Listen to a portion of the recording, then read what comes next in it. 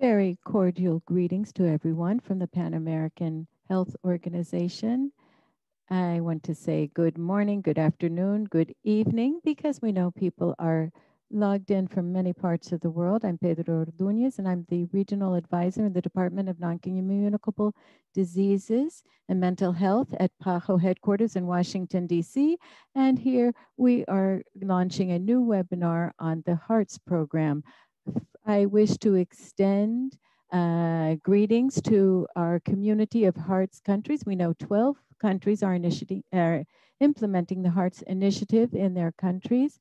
And I just want to compliment those first countries. We have 12 countries. The first four were Barbados, Cuba, Colombia, and Chile. The second group of countries included Ecuador, Argentina, the Dominican Republic, and Trinidad and Tobago. And we also have St. Lucia,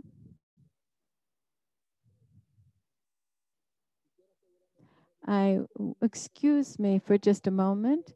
I first need to give the floor to Yenny Rodriguez, who is going to give some brief instructions. Good morning, Jenny. Yes, good morning. We're now going to start this virtual seminar on cardiovascular disease and COVID-19, interrelationship and opportunities for change of two global crises. Thank you, everyone, for your attendance and punctuality.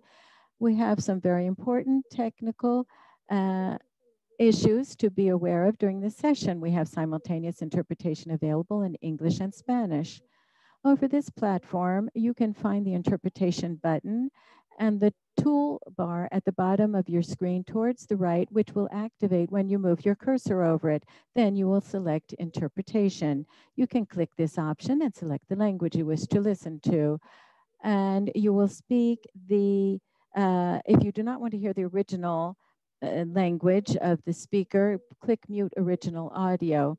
And we also would like to ask all panelists, if you have a question for the panelists, to use the Q&A button on the middle bottom part of your Zoom screen. And when you're not speaking, please keep your microphones on mute. And if you forget to turn it on, the host can turn on your microphone for you. We're going to go through the presentations according to our agenda, and I give the floor back to Pedro Ordóñez, who is the Regional Advisor for Non-Communicable Diseases at PAHO WDC, Washington, D.C. Thank you. Yes, as I was saying, as we're launching this HEARTS webinar, and it's a very emotional moment, but when you go into the Zoom room and you see how many participants are there, we now have 265 participants, and the number keeps going up. So in addition to extending greetings to you from PAHO, I'd like to take the opportunity that you are with us. If you know people who have not yet connected, please send them an email or a text to let them know that we are live with our webinar. And today we are going to be discussing a very essential and current topic, which is cardiovascular disease and COVID-19, the interrelationship between these two global crises.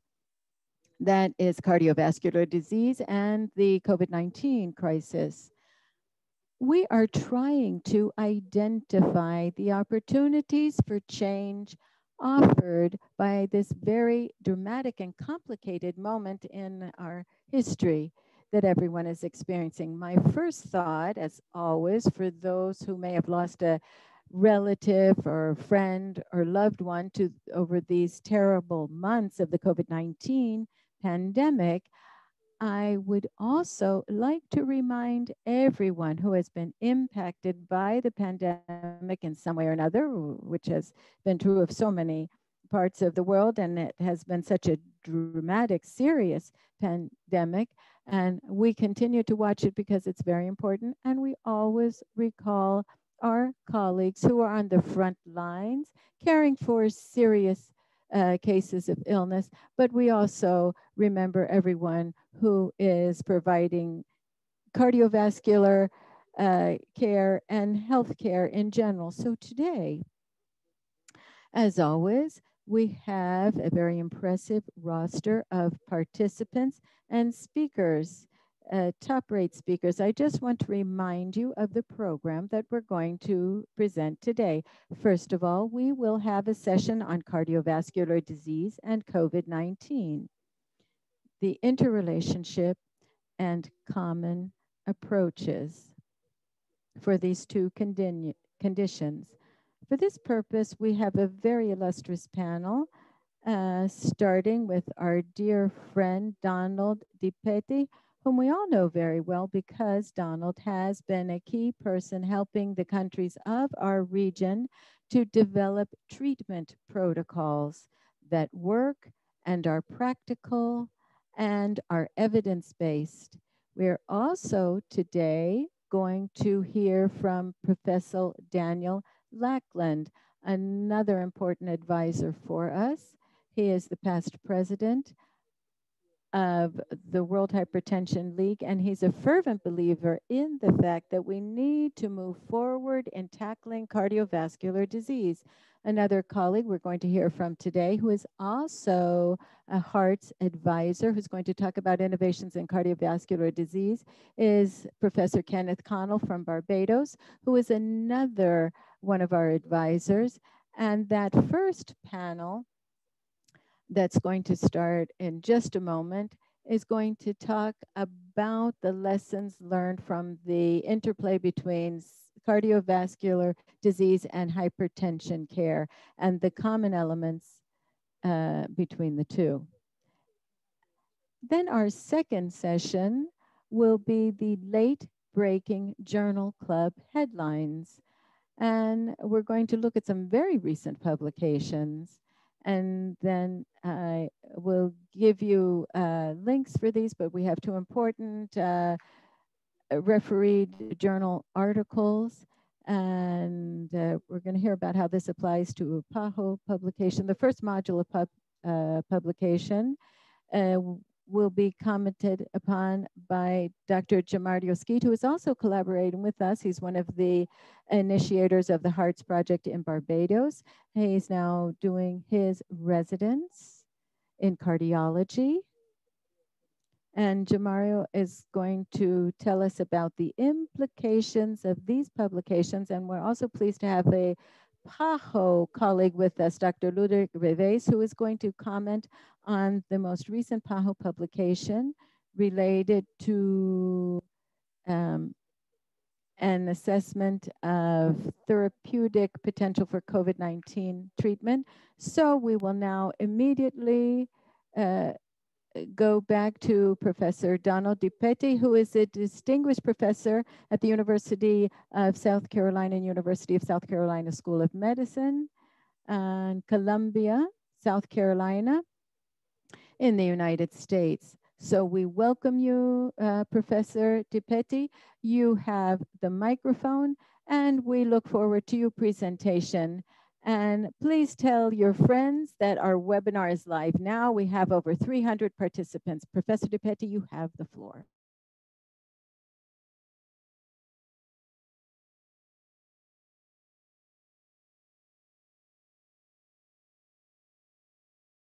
Professor DiPetti, you have the floor.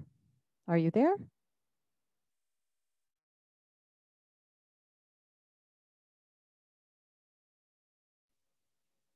There we go. Okay. Can everybody hear me? Pedro, can you? Pedro, thank you very much for that kind introduction. It was too generous. It's an honor and a pleasure for me to give the overview. To really, the goal of this presentation is to try to, do a synopsis of why we're here, where we're going, and obviously to put the webinar together. Gloria, next slide, please. This slide really, I think, is important to tell us why we're here today and why this webinar is so important. And that is the tremendous and deleterious interrelationship between what I'm going to call the acute COVID-19 pandemic and the chronic non-communicable disease pandemic. And when you put these two together, it really is a perfect storm of morbidity, mortality, and of course, devastation, not only in disease, of course, and family burden and personal burden, but economic burden and hardship. Let's start with the acute COVID pandemic on the top of the slide. This, unfortunately, as we're going to see in much more detail, has led to an interruption of NCD management. And wherever, for the purposes today, we see NCD management, you could put hypertension or any disease that you wish in the NCD community on to this slide. The interruption of services has led to increasing the chronic NCD pandemic, which unfortunately leads to increasing the morbidity and mortality of NCDs. That would be bad enough if that didn't increase the comorbid diseases with COVID-19, leading to increased COVID-19 morbidity and mortality and further worsening the acute COVID pandemic. That is why we're here this morning or wherever the participants are during the day. Next slide. Well, again, why hypertension? Well, number one, as again, we're going to see in much more detail, hypertension is a major, if not the leading comorbid risk factor for COVID-19. But also we all know, and we're here today because we know that the control rates of hypertension in low, middle, and as you're going to see, even high income countries is really, really pathetic, if you will, and needs continuous improvement. Next slide. I know most of us are discussing low and middle income countries, but I just want to share with you this recent publication from the United States. The NHANES data, which is our US population-based data, has really sounded an alarm and a call for action. Through the decades of increasing hypertension control, we were doing reasonably well, as recently as about 50 to 60% control rates. Unfortunately, something has dramatically changed. In the last report in 2017 and 2018, we've now seen a significant and sudden decrease in hypertension control rates to the low 40%. If we apply the newer ACC-AHA criteria, the control rate, again, in the United States would be as low as 19%. This also parallels the recent increase in CVD-related morbidity and mortality. And that is the call to action. That has sounded the alarm. Again, even in high-income countries. Next slide. This led to just this month, the United States Surgeon General's call to action to control hypertension report. This report has three overall goals. Goal number one is to make hypertension control a national priority. Goal number two is to disseminate the importance of hypertension where people live, learn, work, and play to increase the control rate of hypertension. And really pertinent to this webinar, the third goal is to optimize patient care for hypertension control. And the very first strategy of this goal, strategy A, was to advance the use of standardized treatment approaches and guideline recommended care, including, as we're going to discuss, hypertension formularies and treatment protocols or algorithms. Next slide. So it appears that what we've been doing has worked somewhat and now has even leveled off and or decreasing hypertension control rates. And I think that probably calls for a different approach. We started when there was no pharmacologic management for hypertension or even the knowledge that hypertension should be treated with no care. That quickly, when pharmacologic agents became available, morphed to step care approach. That then gave way to individualized care where most of us are living today. And I believe now the call is to move to a population-based care approach as we're going to discuss. Next slide.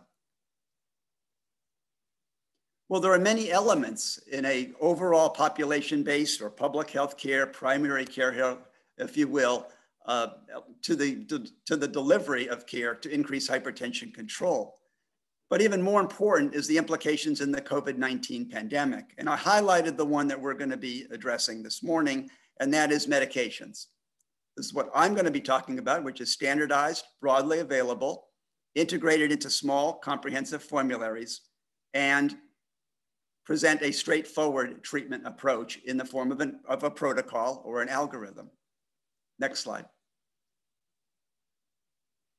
There are many barriers to hypertension control. However, a standardized formulary and treatment protocol does attack some of these barriers very specifically, such as a patient barrier of poor adherence to treatment, a healthcare provider barrier or barriers of therapeutic inertia, and lack of adherence to treatment guidelines, even though treatment guidelines are available, and health system barriers such as relationships to supply or distribution and cost, as well as the complex medical regimens that exist today. Next slide. Well, there are three classes that we can choose from by most, if not all now, hypertension guidelines: the diuretics, the renin-angiotensin system inhibitors such as ACE inhibitors and ARBs, and the calcium channel blockers. Next slide. I leave beta blockers in here with just the reminder that they should be left as for compelling other indications of the individual patient's care, not for the primary treatment of hypertension. Next slide. Well, what are the ideal characteristics of an individual medication if we were going to choose one? And they are summarized in this slide. Of course, they have to be safe and efficacious and well tolerated. They have to be supported by evidence base, as Dr. Adunis has already mentioned, and they have to be affordable, and more importantly, they have to be available. It would be very nice if ideally they had daily dosing for adherence and ease, and also if they came in a scored tablet, which might then permit pill splitting. Next slide. However, I think we are now moving beyond the individual initial treatment of hypertension with a single agent. That would be the individualized treatment, if you will, to now looking at the advantages of initial combination pharmacologic therapy. And there are many advantages seen in this slide. The most important of which is, if we start with the end in mind, which is increasing hypertension control, most individuals, even in the primary care setting, will need 2 or more antihypertensive agents. So why not start with more than one initially? There's greater efficacy, which will improve blood pressure control. You use less doses of 2 medications, so you would reduce side effects. It's a simplified treatment regimen for better adherence. It reduces clinical inertia. And when complementary classes of agents are chosen, and I think this is a really important advantage, especially when we're talking about geographic, regional, and global hypertension control. When you use 2 complementary classes together, you lower blood pressure equally across very diverse demographic groups.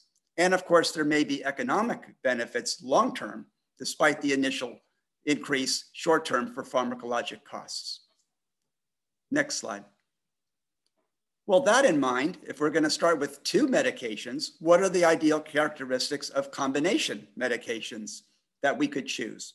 And again, they're very similar to the same ideal characteristics of the individual agents themselves with a significant expansion. Number 1, again, they must be highly efficacious. They must have adequate additive or synergistic blood pressure reduction. Again, evidence-based. They should mitigate each other's side effects. That would be ideal. And we know that there are certain combinations that do that. They have to have the potential for wide availability and affordability. Again, safe and effective across diverse demographic settings. And again, daily dosing, and perhaps even in a scored tablet, if you will. Next slide. So with that in mind, which 2 classes? A group of us convened again by Dr. Adunis and Pajo. Con eso en mente, published this paper in the JCH, which recommended 2 classes of agents. The preferred 2 classes was a renin-angiotensin inhibitor in combination with a calcium channel blocker. Acceptable combinations would be the RAS inhibitor, either an angiotensin receptor blocker or angiotensin converting enzyme inhibitor with a thiazide or thiazide-like diuretic. We chose at the time to list a CCB and diuretic combination as not preferred, predominantly because of less evidence-based medicine. Next slide. So once that has been chosen, what is the process? Select a preferred and acceptable pharmacologic drug class. Select preferred and acceptable pharmacologic agents within each class.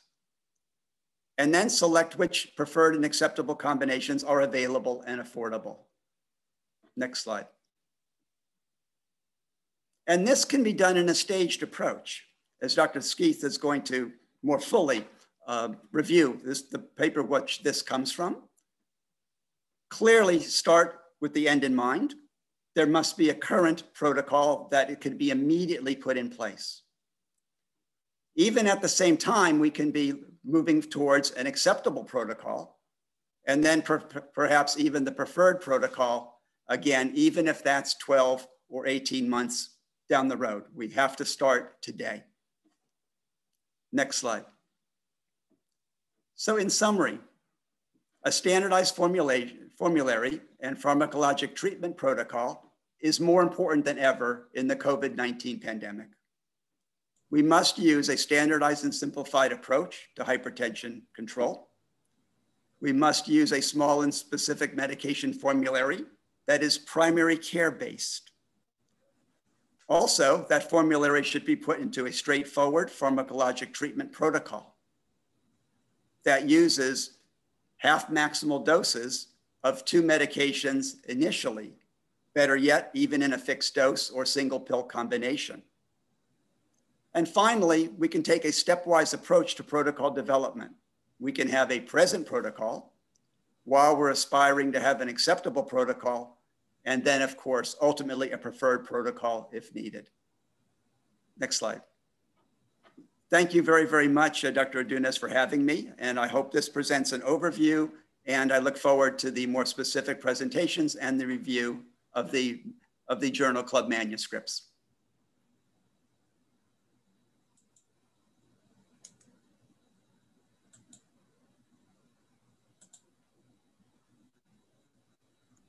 That is a wonderful way to begin because it shows us where we're headed and why this is so important. And Professor DePetty, I was saying, get ready. I'm sure we'll have questions for you. Okay. This whole idea of an individual approach versus a public health approach versus a public health service, that creates a lot of noise in the clinic. So get ready because we're going to have some good questions for you when we get to the Q&A. Now, I wanted to move ahead and say, okay, right now we were looking at the countries we have with us. We have 12 countries that are implementing this model, including this standardized protocol that you just described in the last few minutes. And also some other good news is that we are in the 4th cohort of HEARTS countries. Today, we are welcoming to this webinar our colleagues from Bolivia. They just officially joined, and also our colleagues from the British Virgin Islands. They too joined officially. And also I wanted to welcome our colleagues from Porto Alegre, Brazil. So that means that we have 3 more countries joining HEARTS. So that makes 16. Plus there are 2 more countries that are getting ready. And we hope that very soon they will be joining us. Now, the good thing about moving on to the next presentation is that this webinar has participants in Paraguay, Uruguay, Venezuela, and Costa Rica, and they aren't yet implementing this model in their countries. So I'm sure they'll have a lot of questions. Now, having said that, I can go on to introduce our second speaker on cardiovascular disease, stroke, hypertension, outcomes, crisis in COVID-19 era. And here I am introducing Daniel Lackland. Daniel comes from the Division of Translational Neurosciences and Population Studies of the Department of Neurology at the Medical University of South Carolina in Charleston, South Carolina, United States. So Professor Daniel Lackland, it is a pleasure and an honor to introduce you to the HEARTS community. Right now, we have some 400 people with us. So please go ahead, Professor Lackland. Wonderful. Thank you, Pedro. And thank you. It's so wonderful to be here with a lot of very, very good friends and certainly colleagues from all throughout the world. I want to talk a little bit about where we are with stroke, hypertension, et cetera. Very similar to what Professor DePetty was bringing forward. As we look and think of the COVID-19, this is a slide that I think is very important as we consider our direction. And as you can see, beginning when we began the pandemic and seeing it affecting the groups in this particular case in the U.S. and directions, you started to see the deaths coming from COVID-19, these excess deaths that we see throughout, and then they're coming down, and perhaps another plateau looking at the deaths.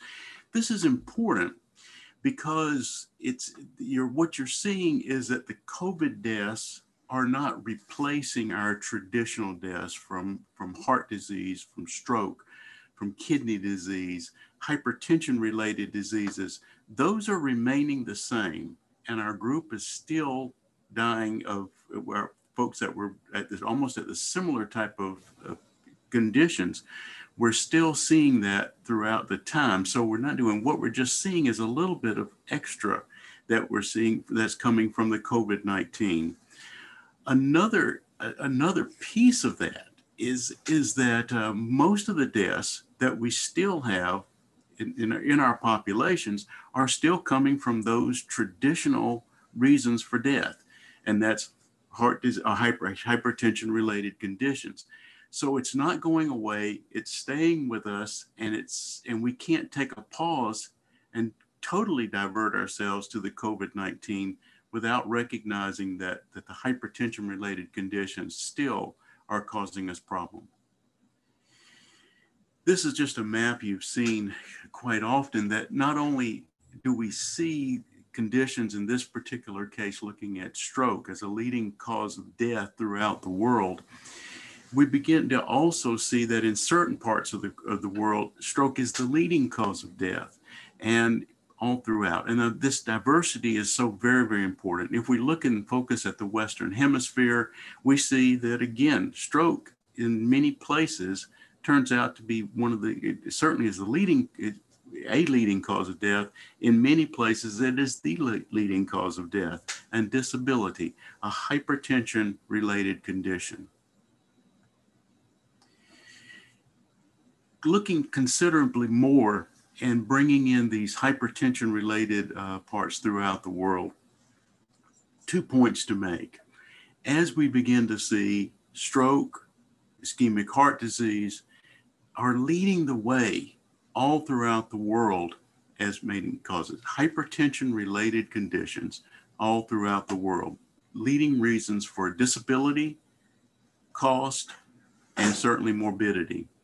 As we see this, the other point to make is that we see a tremendous amount of diversity. We see changes where some groups, while stroke and hypertension-related conditions are major problems, they do vary by country as to how severe and how much of a part that this is going to be. If we look just one more situation and thinking about the contribution that we see very, very similar, we see this in men and in women. So we're not looking at a gender specific or a gender greater risk, less risk, nor are we seeing with regards to race and ethnicity. Stroke affects many, many people, and it affects people and brings it through hypertension-related conditions affect many, many portions of the population. I want to focus just for a moment on the United States and looking at stroke and stroke mortality, where we see that global effect throughout, where we're seeing diversity and carrying through. We see the same thing in the United States. And in particular, this has been a pattern that we've seen throughout, where stroke disproportionately affects individuals that live in the South, and in particular the southeastern portion of the United States, where Professor DePetty and I live here as our state. Many have referred to this as the stroke belt, the hypertension belt, if you will, with states like South Carolina, Georgia being what people will refer to as the heart of the stroke belt.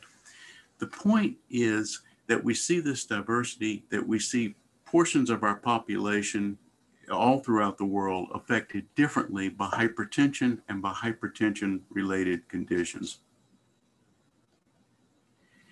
Well, I would like to share some results of a report that we've just brought through very, very recently, a paper published in Circulation that has shown the things that Dr. DePetty was referring to, that where we can we do something? So here is a plan with hearts. Can we do it?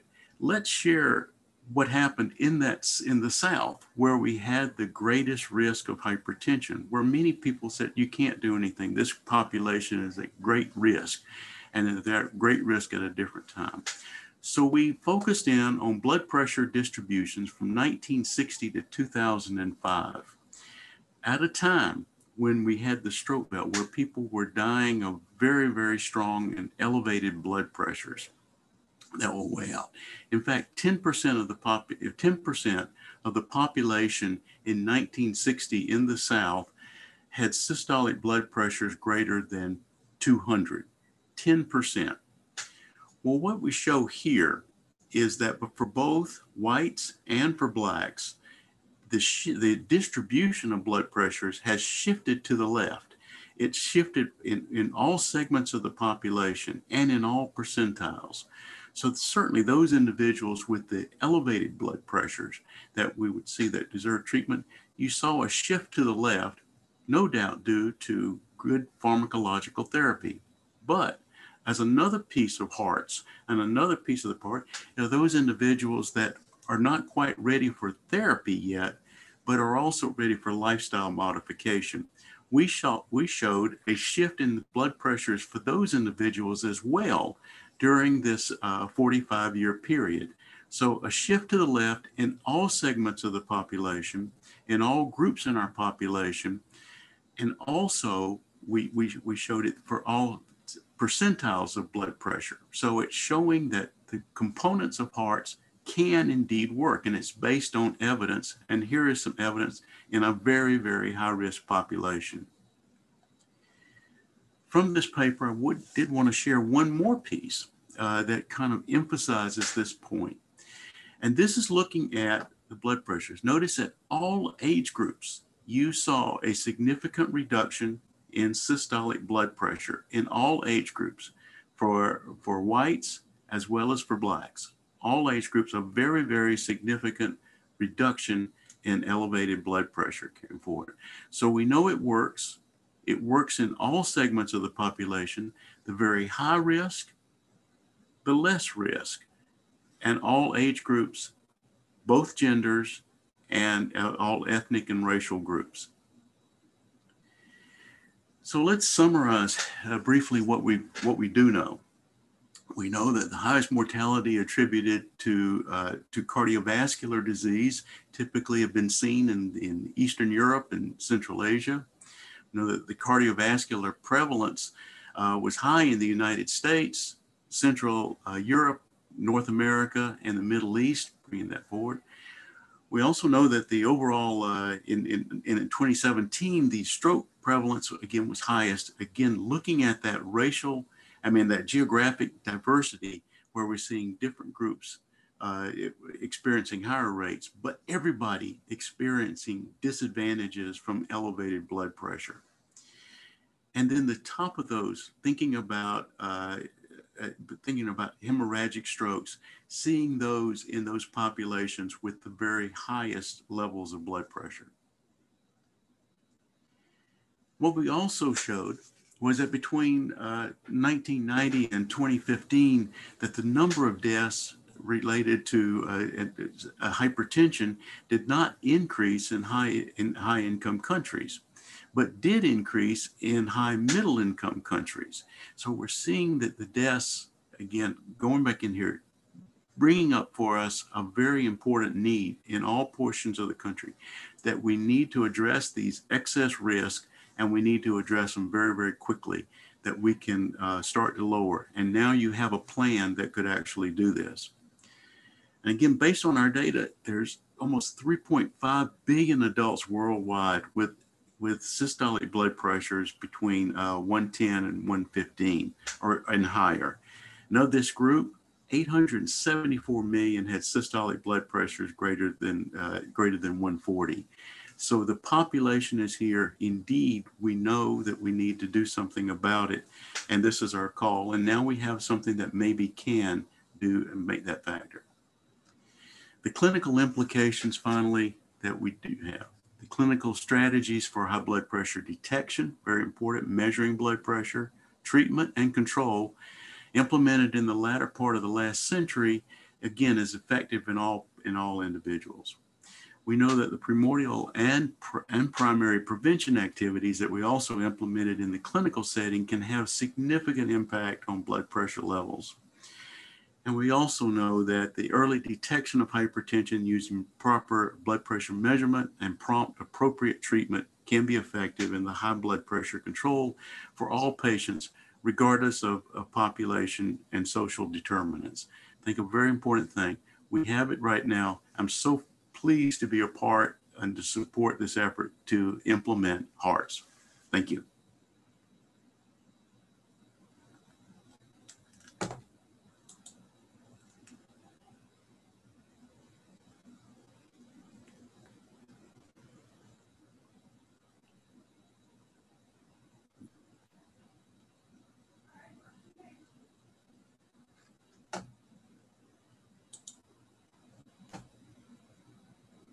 Excellent, excellent. Can you hear me?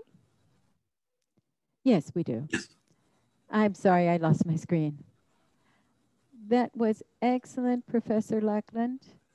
That was a very enlightening and clarifying presentation. I listened very carefully, and we have been writing down the questions. When the team is ready to receive your questions, we'll get to those so that after the next presentation, we can take a break and go to the questions and answers. I see that we have many questions and answers so far. We'll handle some of them through the chat, but we'll bring some directly to our panelists as well.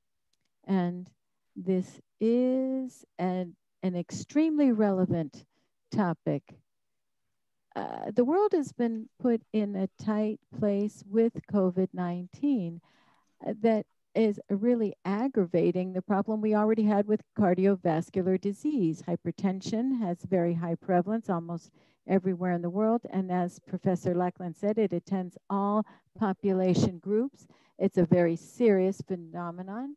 And COVID found the perfect brewing pot to attack these people even more. And in order to respond to this tremendous challenge, we may have to innovate. We may have to do things differently. Otherwise, we won't be able to rebuild better if we don't change the way we look at things. For this reason, I have now invited Professor Kenneth Connell from Barbados, who is going to tell us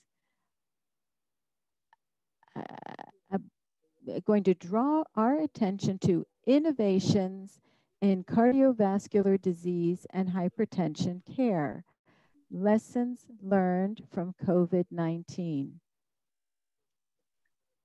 And this will help us to rebuild our health services in a better way. I welcome you, Professor, and thank you and give you the floor. So thank you so much, Pedro, for your kind introduction. I was going to try to share my video, but I think I need permission from the host. And good morning, good afternoon from a very overcast and wet Barbados. The weather forecast today was actually meant to be bright and sunny, but this is 2020. And so nothing is surprising me during the year. I think this is a very relevant conversation because COVID-19 has disrupted the health landscape. It has disrupted our lives.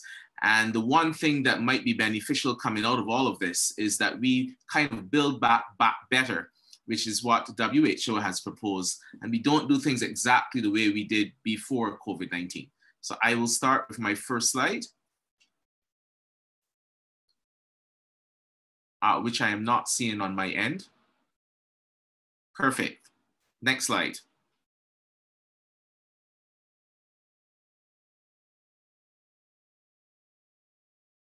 So over the next 10 minutes, I hope to convince you that there is this relationship in the healthcare setting between COVID-19 and the non-communicable diseases with special reference to hypertension.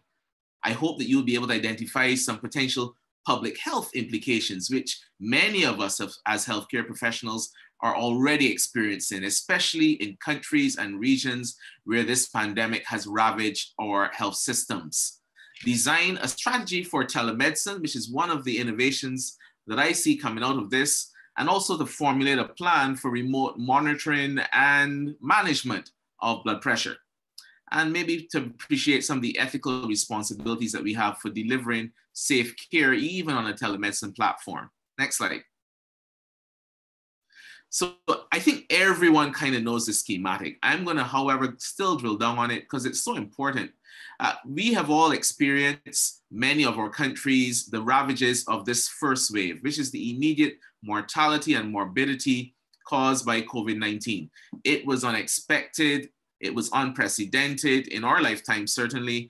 And I guess in some respect, we could also claim that our healthcare systems were not as agile as we thought they were to respond to the pandemic. And so there was the emergency need for ventilators and for drugs and for a plan. And plans evolved as this pandemic evolved. And though we cannot say that we have, well, maybe we can say now about at least one or two vaccines, certainly the way we manage COVID-19 patients has improved since we were first met with the pandemic. And then the second wave is really the impact of resource restrictions for non-urgent conditions. And I'm really going to drill into these because this is really what is the NCDs has taken a hit on. The third wave was the impact of interrupted care on chronic conditions, again, affecting the non-communicable diseases like hypertension. And the third wave, which is affecting all of us, whether we have either been directly affected by COVID-19 or whether we have had our care disrupted by non-communicable diseases, all of our patients, all of us on this planet are affected by the mental health issues surrounding COVID-19 and of course the economic issues, which we have no control over. Next slide. And so I really like this schematic because it certainly speaks to what happened in Barbados. And I'm sure it's similar to my other Caribbean neighbors in St. Lucia and Trinidad and Tobago. And I know that Jamaica is also on this call. The first services that were disrupted really are identified in this bar graph. Rehabilitation services, or the only rehab center on the island, which has just about 285,000 citizens, was rehab services at the Heart and Stroke Foundation. It closed immediately because gyms were not a safe place to be. Even if we wanted to have our staff there, certainly patients weren't going to come because they're faced with this disease, which you're seeing on social media and on the local news, is having a devastating effect in other countries. And the next thing you can see here was also relevant to Barbados and the region, and that's hypertension management. Clinics closed.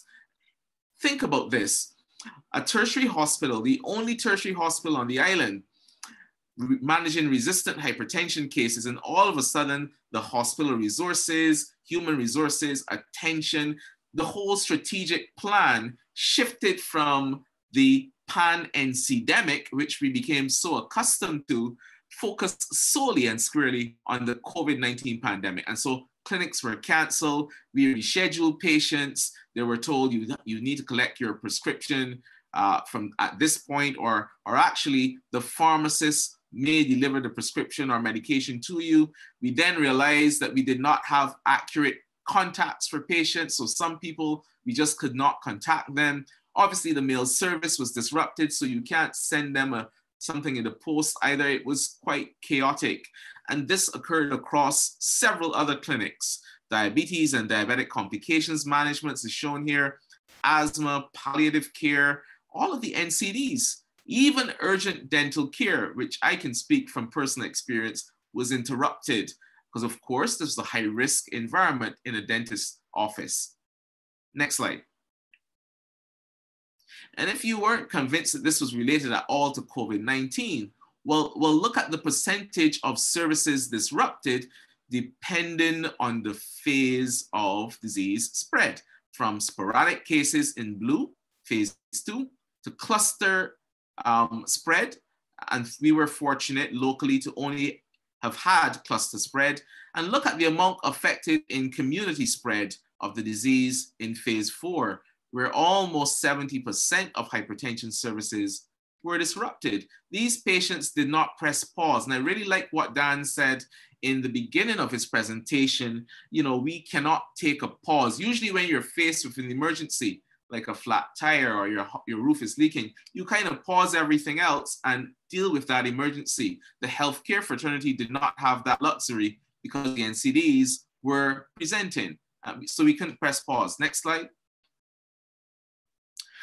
Then, of course, there was task shifting, which this group knows very well about task shifting because it's part of the HEARTS program. All NCD staff were partially reassigned. That was about 33%. Some of the NCD staff were partially reassigned, 25%. So that's more than 50% of reassignment. Some NCD staff reassigned full-time. In fact, although Barbados has been quite lucky to only have imported cases coming into the island, there still hasn't been the complete reassignment of staff back to the NCD clinics. And that's an interesting phenomenon where we are so much on guard that we no longer even want the comfort of reassigning staff back into their traditional role. But guess what? The NCDs, including hypertension, they have not taken a pause. They continue. The revolving door of heart failure and all of the complications of NCDs are actually increased at our hospital. Next slide. And so this just re-emphasizes the whole building back better. 66% of countries have included the continuity of NCD services in their national COVID-19 plans. But as you can see, that's really dependent on how much money and your socioeconomic status. You know, we have vulnerable economies in small island developing countries such as Barbados, and in many countries of the region, money has to be shifted to fight a pandemic. It also has to be shifted to counteract the effects of climate change. And there are competing priorities that governments have. And so you don't have a bottomless pot of money to kind of just spend on COVID-19. And so innovation has to come in. Next slide. And how we build that back better. So countries were really asking for urgent guidance from the World Health Organization, how to provide continuity of NCD programs. And here are some questions. For instance, how to include NCDs in public health emergency protocols. Imagine a public health emergency protocol that actually spoke to NCDs, which we don't tend to see as a national emergency as we do see an infectious disease like a novel coronavirus. How to develop national NCD toolkits for use in emergencies. Now, this is where the very complex and large document of guidelines can really become quite even more cumbersome, because not only do you need a simplified algorithm that you might find on one page like the HEARTS algorithm, but you have to be able to find it quickly. You have to be able to train staff who are not accustomed to managing certain conditions in the NCD outpatient clinic. And you also have to have an important person in this whole chorus on board, and that's the patient. The algorithm has to be simplified enough and simple enough that even patients, or especially patients, can understand it.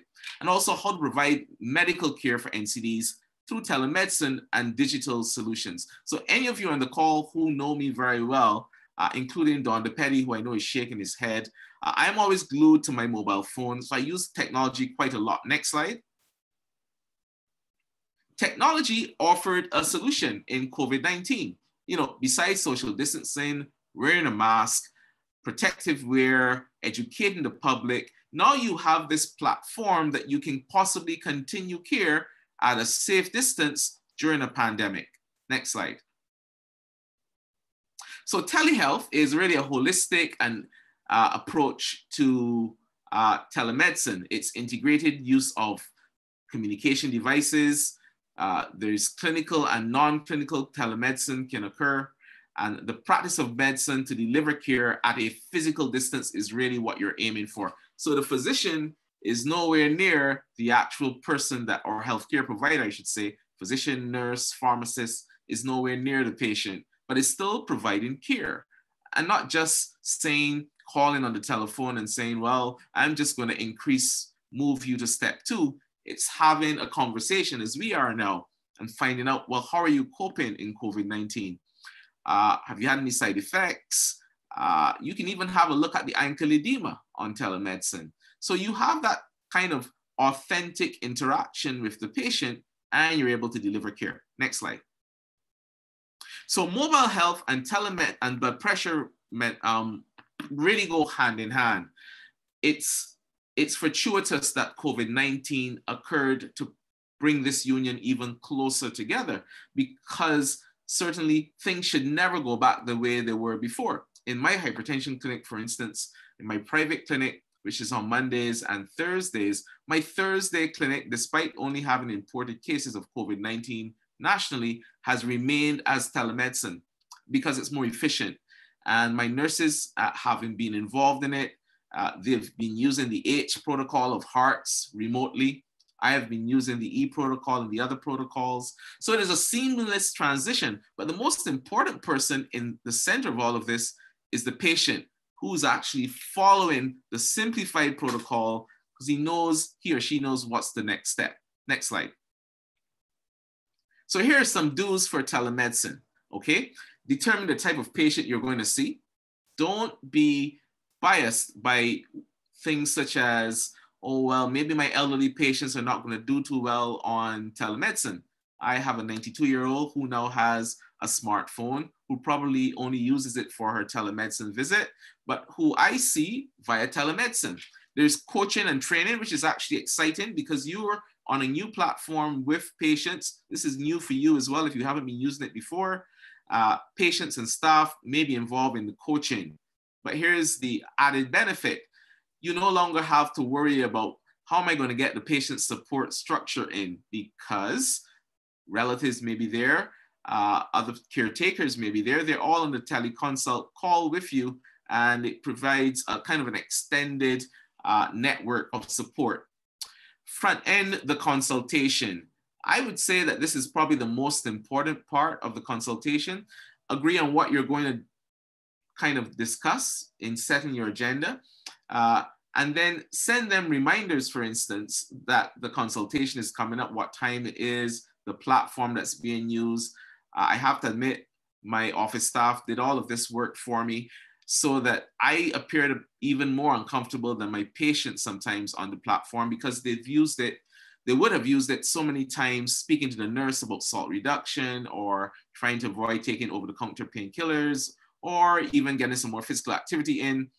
And so they were quite comfortable with it. And of course, at the end of the consultation, you have to kind of close the consultation. Next slide.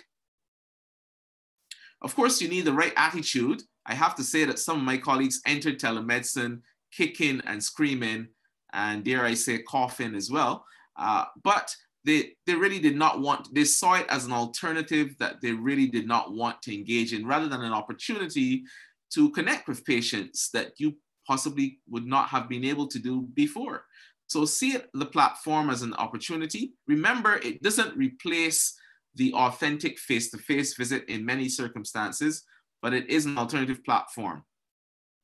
And of course, we offered training through our neighborhood university I have here. So the University of the West Indies offered training for healthcare providers, because it's not as easy as it looks either. It's not just about turning on your camera and getting started. It does take training because it is a unique style of consultation. And if you are hopeless with IT, then you also need some IT support as well there. And you can use your EMR or you can use a paper-based system. It really doesn't matter. I use a combination of both. There are several platforms out there that are actually free that you can get started on. And it's always helpful to have several dry runs, not just one dry run, but several, just to be sure you're absolutely comfortable with the platform. Next slide. And this just describes one of the devices that I use, which is called the mHealth blood pressure monitoring device. So it's shown right here. I'm not sure if my scroll is coming across on your screen. But so patients essentially have the device at home. They put it on, they do readings twice a day or as directed by the healthcare provider. The results all come to a dashboard. Next slide. Okay, so this is what the device looks like. It connects to your smartphone. Yes, I do have an iPhone bias, and it tracks your readings. Patients don't have to write anything because the readings all go towards the dashboard, which might have set alarms and reminders and checks. And if you're fortunate like myself and you have a nurse in your practice who's kind of monitoring these results, she can give them a call and say, well, your blood pressures are actually trending up, or your blood pressure is actually looking quite good. Maybe we can extend your appointment further. Next slide. And this slide just kind of shows what the dashboard looks like. So it gives you a lot of information, not just on blood pressure. I mean, other information you can put in there as well. So patients can do their home weight. I mean, I guess you're really looking for a change in weight. So they might be using their own home scale, which is standardized, hopefully. So you could compare whether they've gained weight, or you can do other measurements such as waist circumference if they're trained to do so. But more importantly, you can document their blood pressures and the various attempts that they've had to reduce salt, increase physical activity, decrease alcohol, especially in lockdowns, as well as attempts to stop smoking. Next slide. Okay, so my take-home points really is that COVID does represent a contemporaneous and unpredictable public health challenge. And public health mitigation measures offer some defense, but it poses challenges for non-COVID cases, such as non-communicable diseases. Delayed care will influence both mortality and morbidity, as Dan Lackland showed, related to NCDs, including hypertension, plus all the other NCDs. Remote management is a possibility for the management of blood pressure. You can actually think of blood pressure as an ideal NCD to be managed remotely, because all the gadgets that are used for home blood pressure monitoring, which is kind of what we want, are easily accessible, are quite reasonable now, and it's really just incorporating that into remote consultation. Next slide.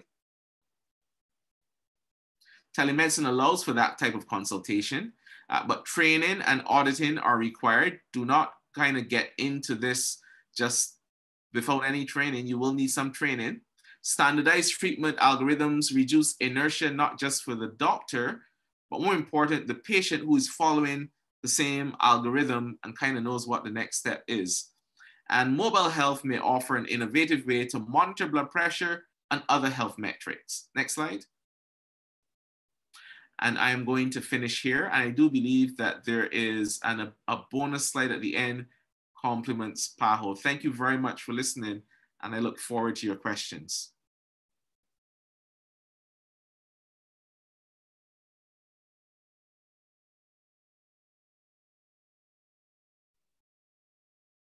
So I'm not sure if I'm meant to narrate, but it seems quite obvious to most of us dealing with blood pressure.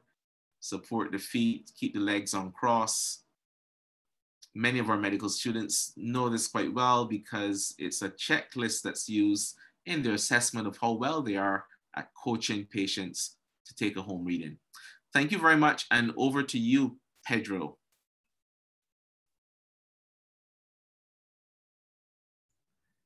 Thank you, Ken. That was wonderful, as always.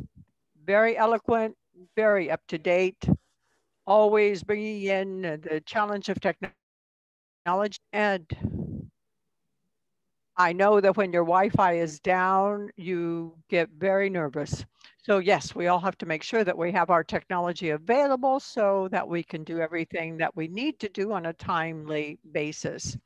Now, I liked what you said about by postponing care, all you do is increase the risk of death or complications.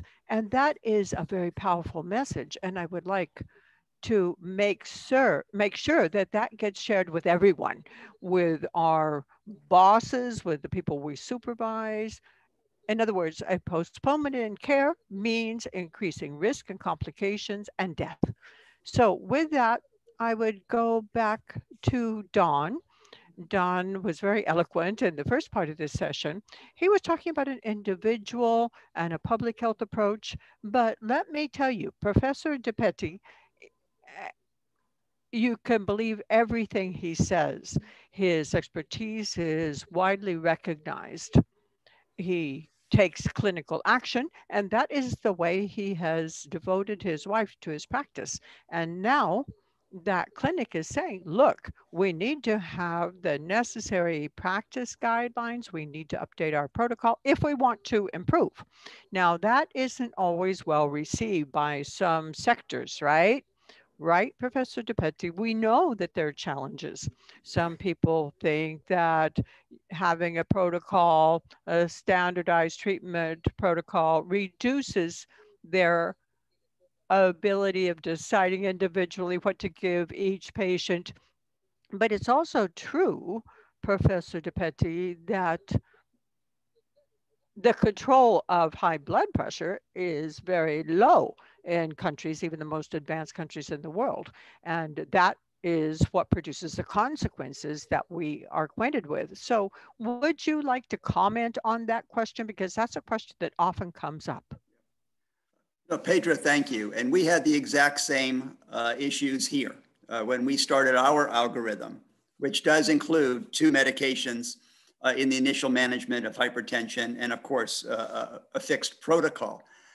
What I say to the initially is individualized care and population public health approach is they're not mutually exclusive. As a matter of fact, they go hand in hand. Once we started initiating the algorithm, the protocol, the smaller formulary, if you will, it's important to find champions that are on the ground. And actually, I would line those champions up initially and obviously bring in all the stakeholders. Once the results came in and once we saw control rates really rapidly increasing, then the buy-in just automatically happens. But it is heavy lifting. And again, we don't want to take the individual physician or healthcare providers for granted. We need to talk to them, get them on board, tell them why we're doing what we're doing, demonstrating success of hearts in our 12 countries, our first cohorts, and now beyond. And then it's been a much easier task.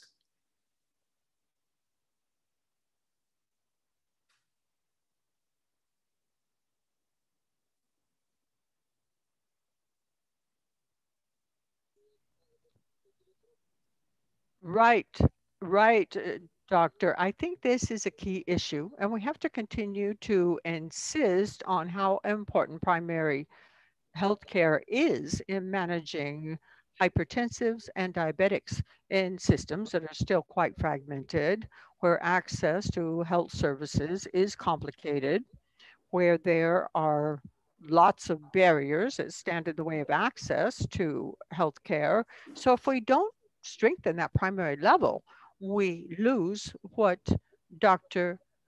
O'Connell was saying. He said, okay, if people don't have access to treatment, if they don't have access to medication, we're postponing treatment. And that is definitely going to mean a situation that's even worse. So now I think the message is clear. We need to have more health resources. We're not saying let's take resources away from COVID. No, quite the contrary. We have to respond to COVID, but we have to realize that we have to still deal with CVD.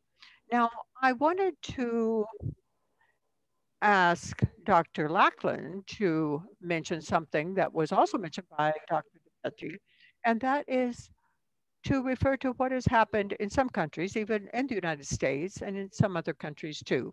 After decades of systematic decrease in cardiovascular mortality, and especially decreasing mortality due to cerebral vascular disease, we're beginning to see that that curve has turned around. In some countries, cardiovascular mortality is actually moving up. And what we have found is that hypertension programs have suffered in quality, especially at the primary healthcare level. So, Dr. Lackland, perhaps you could comment on that and tie it in with another subject too, because the most vulnerable groups of the population from an economic standpoint are those that suffer from cardiovascular disease and COVID-19 from both diseases. So Daniel Lackland, please comment on what I just said. Thank you.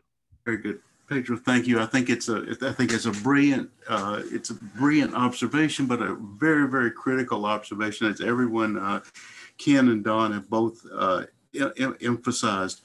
One of the thoughts is that when we were first, at least in most of the world, when we began to see the excitement from the 70s and 80s and showing that you can really lower blood pressure, and we got very enthusiastic about it. And it may have been a little bit of that kind of, I hate to say, fear or a comfort in saying maybe we've cured hypertension, which is not the truth, but maybe some other things took interest.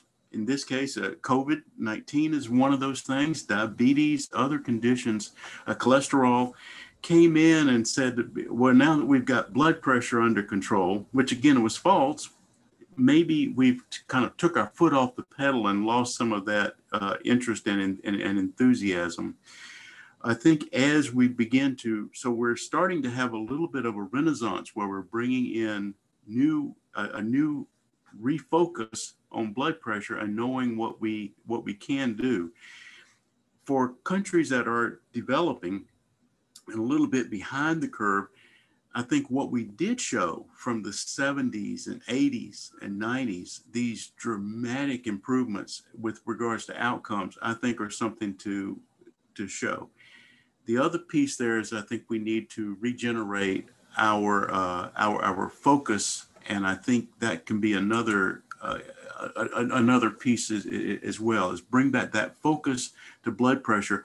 And in one sense, that's what Hearts is doing. That's what the Surgeon General's report's doing. That's what we're all doing right here, is saying, no, we haven't cured it yet. We're moving forward, but it's a great opportunity. But one brilliant question.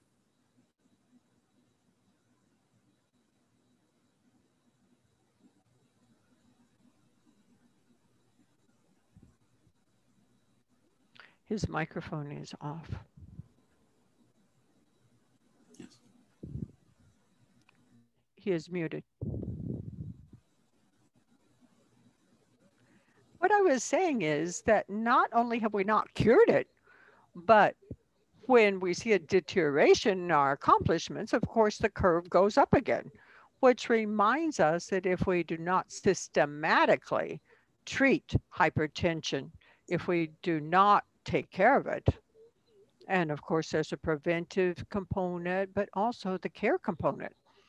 And you have to strike the right balance. So what that does is worsen the condition. Now, sometimes I wonder, why do we have so many complications in patients with cardiovascular disease? Is it because of the cardiovascular disease, or is it because of COVID?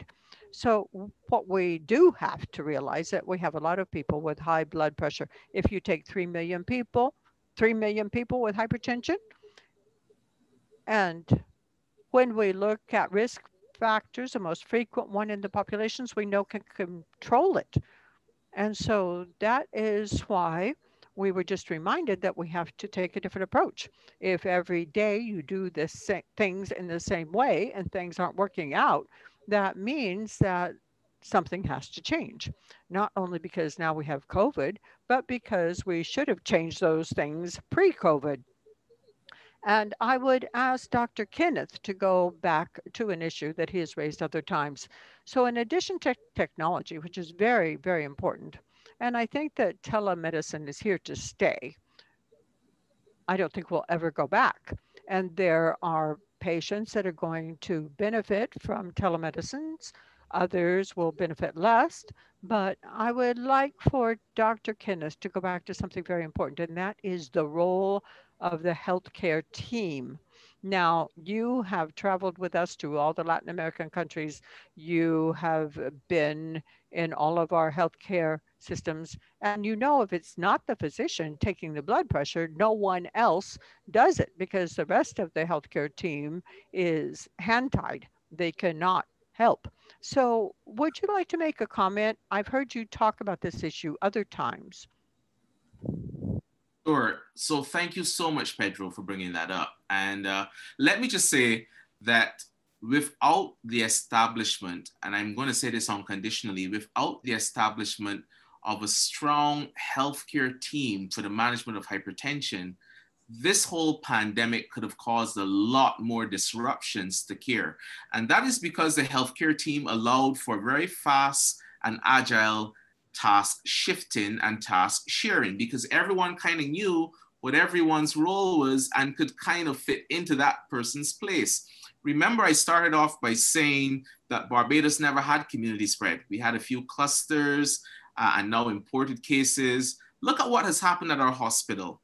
Our heart failure admission rates have gone up by 52%.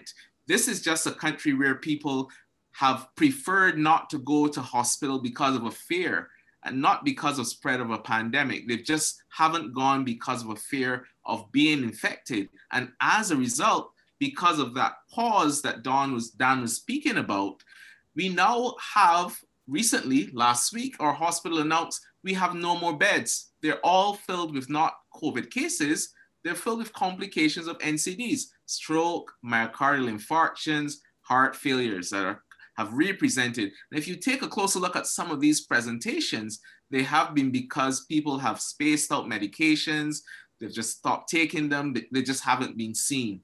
The healthcare team in Hearts allows for instance, a nurse to do a follow-up visit on a patient who is reasonably controlled or who knows what's the next step, to advise that patient to escalate to the next step. So by having a nurse that's trained basically on the same page, literally it's one page, you're able to shift, because you never know when the doctor may be shifted from the role of doing a blood pressure to intubating the patient. And these are things we have to consider. And this is why I think Hearts makes the agility of managing hypertension so much better.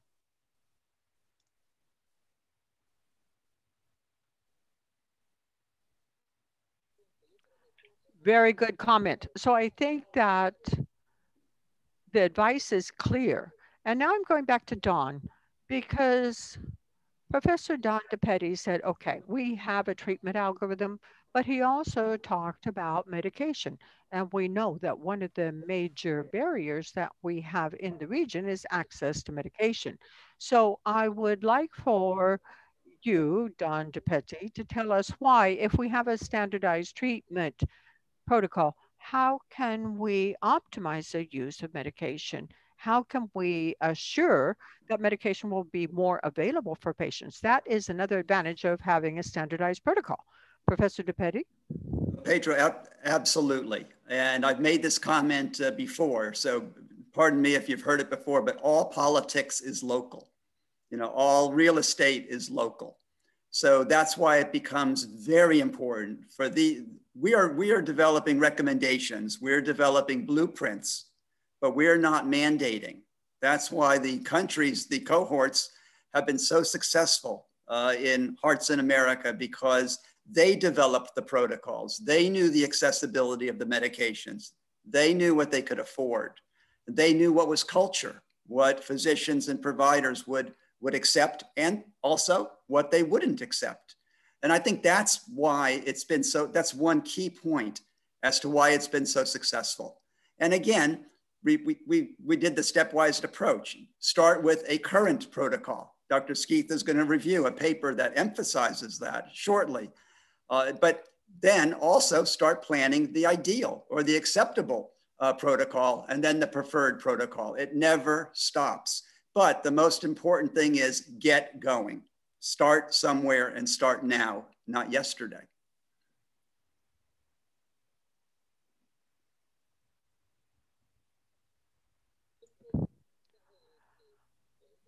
Great. Always the message is, yes, it is a challenge, but we have to tackle it and we have to do so now because we already heard it.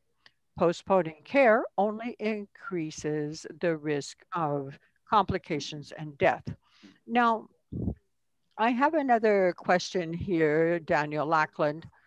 Now, I think we're all going to see our resources cut back further. Healthcare systems have been overtaken, governments are stretched. It is a true economic crisis. We have a risk of more limited care. So those in charge of healthcare, the ministries, the policymakers, they have to hear from people at your level, prestigious professors saying, okay, what is our priority? What would you advise be the priorities, Dr. Lackland? If we had to do 2 or 3 things, what should we do to begin to walk down this path? We knew that the risk of reaching 2030 without complying with the Sustainable Development Goals were already high before COVID, but now it's going to be even harder. So what would you say to the politicians so that our heart centers, so that everyone would know what those priorities should be? Go ahead. Very, very nice. The first thing I would do is remind the politicians about history, remind them what may be, what some of us believe was the best in the 20th century, the best public health success rate, the success story. And that was the control of blood pressure and the reduction of diseases, stroke, and looking at those declines, a true success story. We can even see Franklin Roosevelt, President of the United States, had a systolic blood pressure of 300 right before he had a stroke and died. We don't see that anymore. We see high blood pressure, but we don't see those strokes that were so, those blood pressures that were so excessive. So we know that it can be there. We know that it can be a success with things like, and now we have the agents. I mean, just look what Hearts is doing. Hearts is actually an economic plan as well. It's the team approach. Again, that was beautiful. No, the physician doesn't need to measure the blood pressure. And Don, you come up, those are reasonably priced drugs. We're not pulling out an agent that's going to cost somebody hundreds of dollars a month. It's very, very economic. We have telehealth, where now you can reduce the cost associated with the meeting, and very importantly, you have home blood pressure monitoring that you're promoting right up in here. So now the patient takes role, or the population takes responsibility for themselves. Measure your blood pressure, know what your blood pressure is, and implement that with and complement the medical care system so that you're not putting a burden on it. If you're controlling your blood pressure the way you're able to, maybe I don't need to come in and burden my physician and my team right there. So I think it's a beautiful model based on evidence, based on success, and I just need to facilitate it. And and with the politicians saying this is our top priority, but we know that we can do it.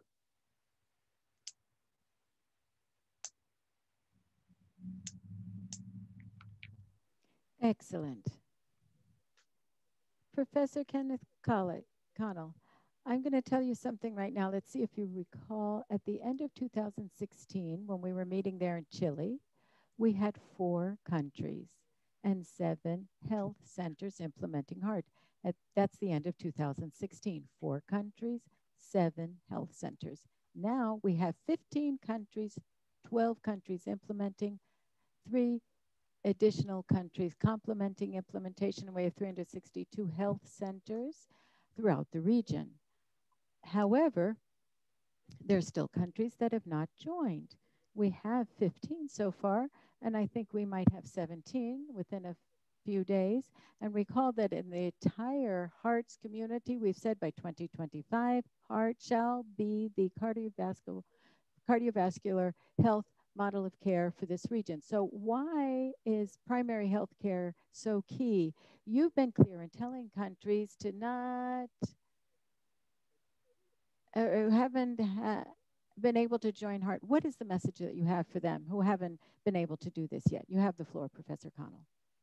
I think our message has to change now, Pedro, and I think it has to reflect the current world that we live in. Our message now has to be that it is so important for you to get your NCDs under control, because you could be faced with a pandemic like COVID-19, or God forbid, COVID-25 or 42 or whatever in the future. And therefore, your communities could be at significant risk. It's not just the chronic clock ticking on a daily basis of MIs and strokes and heart failure, because if that isn't bad enough, you now are creating high-risk populations by not controlling your NCDs. And so here's hearts. Not only is it addressing the chief and the primary driver of these events, hypertension, but it's a simple roadmap, because guess what? Your health services may be called to do other things like fight a pandemic, but now you have a roadmap that's simplified enough that you can easily take it up. People can get on board a team. The team can become really good at what they do. And even if task shifting has to occur, if something happens in the future, you still can continue. I think hearts is even more relevant post-COVID-19 than it was before. But I think we need to kind of get that message out there to the rest of the world.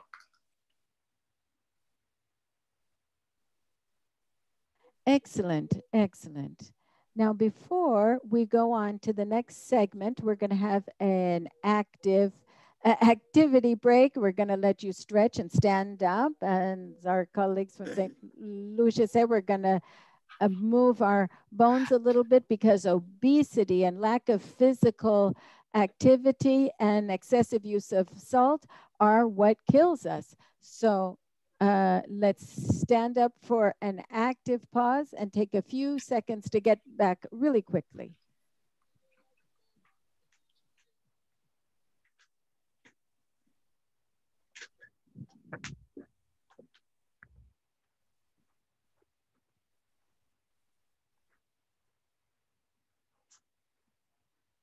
And should we be hearing some sort of music or no?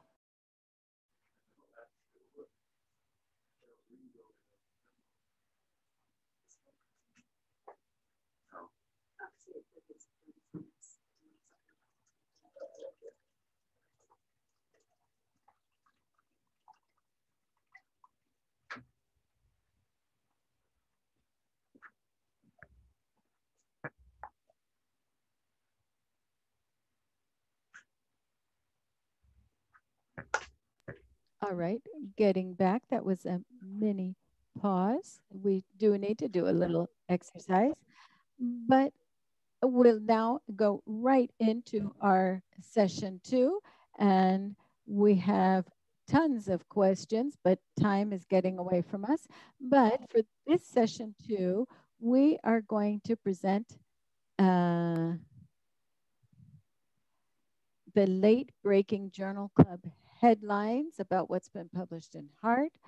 And I now have the pleasure to turn the floor back over to Dr. Donald Dupete, Health Sciences Distinguished Professor. I have no problem in repeating this, because we had only 200 some participants when we started and first introduced them, but now we have twice as many people. So it's okay to repeat this. And Professor Dupete, you have the microphone now. Please go ahead.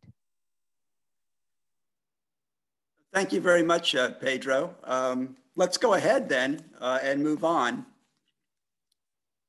to the second session, which really I think is a very interesting and unique opportunity, and that is to discuss late-breaking Journal Club headlines.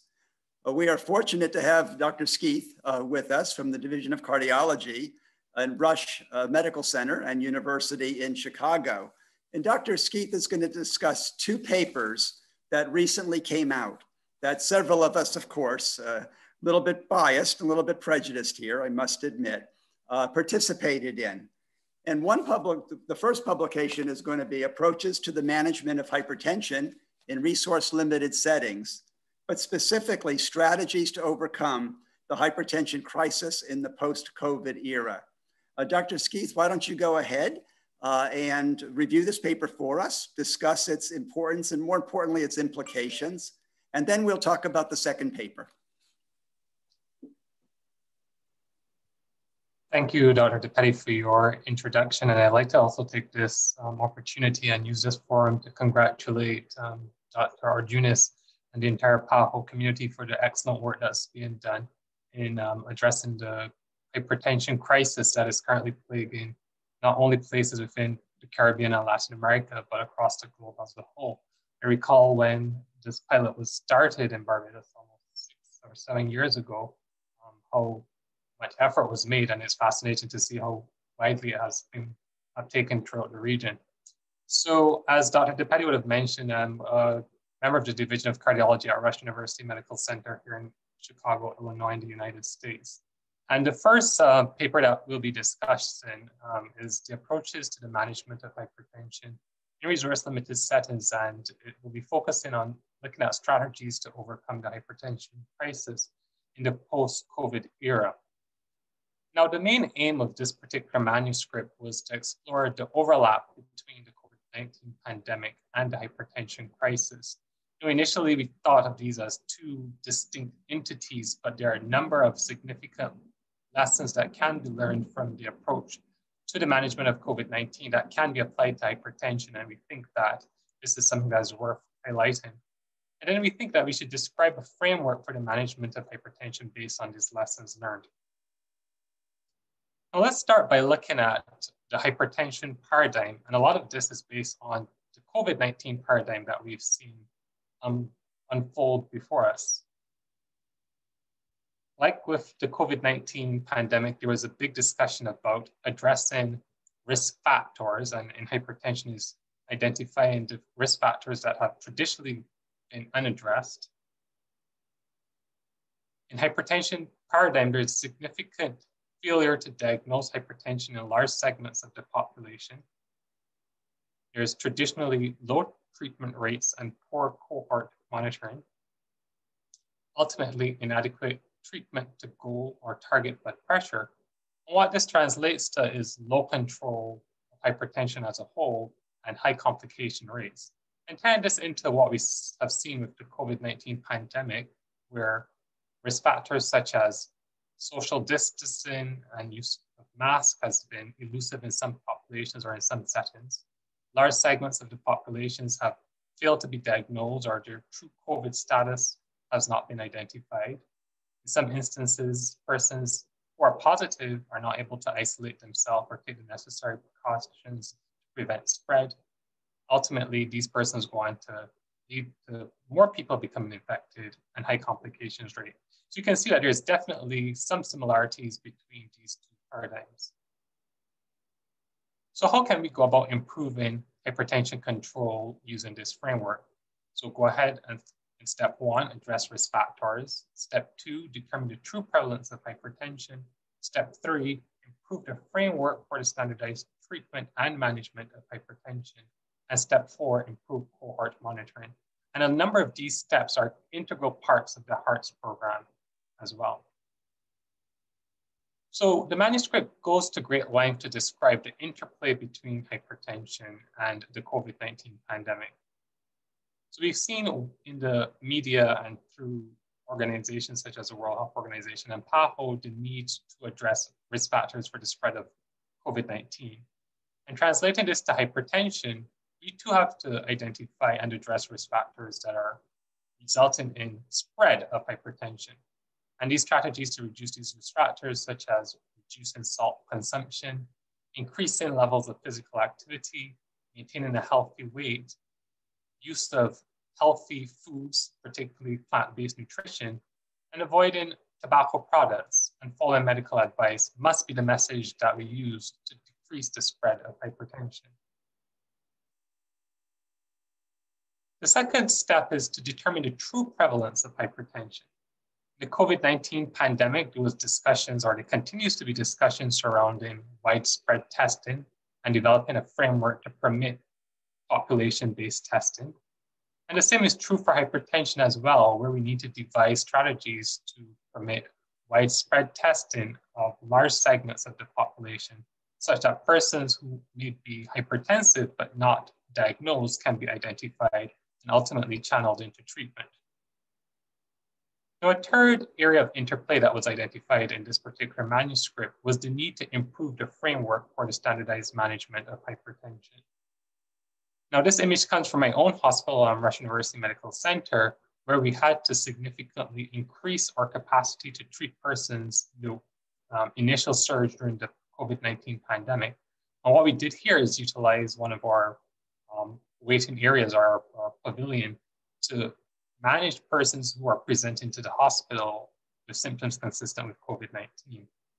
The same improvement in the framework has to be applied to hypertension. I think no better system to date, at least in the Americas, has been described as that of the Hearts in the Americas Initiative, which features several strategies to improve the framework for the management of hypertension, which has been discussed at length by some of our other presenters today. And finally, the fourth and probably one of the most important steps is that of improved cohort monitoring. In the COVID-19 pandemic, one theme that became particularly apparent was the need for contact tracing and following persons to see whether or not they have developed symptoms consistent with COVID-19 and ultimately have them tested and treated, or at least take precautionary measures to prevent further spread. And the same must be applied to hypertension, in which we have to, one, be able to ensure that larger numbers of the populations know their actual hypertension status. We're able to follow them through to treatment and ultimately determine whether or not our populations are reaching blood pressure targets. So the main take-home point of this particular manuscript was that the hypertension crisis, like the COVID-19 pandemic, is a real one, and it requires the attention that is currently being received by the COVID-19 pandemic. Like the COVID-19 pandemic, there is a dire need for decisive action to address the factors that have resulted in the high prevalence of hypertension and institute measures to decrease its spread. Similarly, the main take-home point is that the lessons that are being learned in the aggressive approach to the management of COVID-19 must be applied to the hypertension pandemic as well. Now, along similar themes, the second manuscript, which was published in the Journal of Clinical Hypertension with a number of authors across the Latin America and the Caribbean region, as well as international authors in Europe and North America, is the standardized treatment to improve hypertension control in primary care. Now, that's at the Hearts in the Americas Initiative. Now, again, this manuscript is particularly timely, as was alluded to by Dr. Connell, where the need for the control of hypertension as a strategy to prevent negative outcomes in pandemics such as the COVID-19 pandemic is even more apparent now than it has been in the past. And this manuscript covers some of these aspects. The main aim of the manuscript was to describe the adoption of the evidence-based protocols, or Module E of the Hearts protocol that Dr. DePetty would have mentioned in his initial presentation. As he would have mentioned as well, one of the key points that was identified in this particular manuscript was the features or the ideal characteristics of antihypertensive medications. And I think this point is so important that I will reiterate some of what he would have said before. These medications, as was mentioned in this manuscript, must have a high efficacy. They should have an additive or a synergistic approach to blood pressure reduction when used in combination. Their use should be supported by evidence-based clinical trials. They should have limited side effects. They should be affordable, available, and easily titrated. And when possible, be formulated as a single dose combination therapy. The manuscript then describes steps to build in a hypertension protocol. And I would define these as three major steps that the manuscript highlights. The first step is to select the drug classes that we want to use in the management of hypertension. And these would include drugs that are part of the renin-angiotensin-aldosterone system, such as ACE inhibitors and ARBs, calcium channel blockers, diuretics, and begrudgingly the use of beta blockers if indicated for other reasons. Step two is within each of these drug classes that we have identified, selecting the agents within these drug classes that are available in the particular environment in which we are practicing. And then the third and probably the most important step is to build a treatment algorithm using drugs within each drug class which meet the definitions of ideal characteristics. Now, one of the particularly important messages that was defined in this particular manuscript was the need for shifting to a preferred protocol. Dr. DePetty would have discussed this in his introductory statements as well. So in many environments, we already have a quasi-protocol that is in place. In many cases, it's not formalized, but there is, on the ground, some form of practice that providers are using. What is important is that this needs to be standardized using the drugs that are available right now in that particular environment. And we've chosen to define this as a current protocol. But it is not desired to stay at that current protocol. With time, the desire should be to align your prescribing practice to a more acceptable protocol, where the drugs that are being used have improved properties compared to those that are being used at baseline. Now, normally these drugs may be already available on the drug formulary, but for whatever reason may not have been popular amongst the prescribing providers.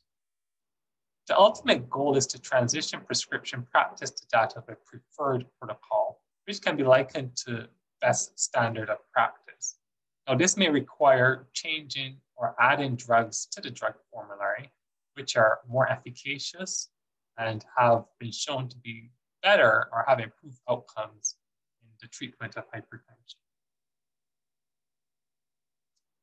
Now, the manuscript also gives an example of what might be a current protocol and how that may be adjusted or changed to a preferred protocol.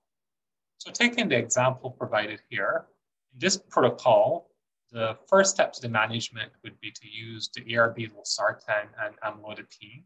And if blood pressure is not at goal, to titrate the dosages.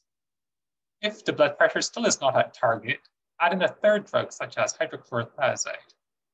And if further follow-up shows that blood pressure still remains not at goal, increasing the dose of hydrochlorothiazide even further. And ultimately, if blood pressure control remains elusive, referring the patient to a specialist or adding a fourth medication.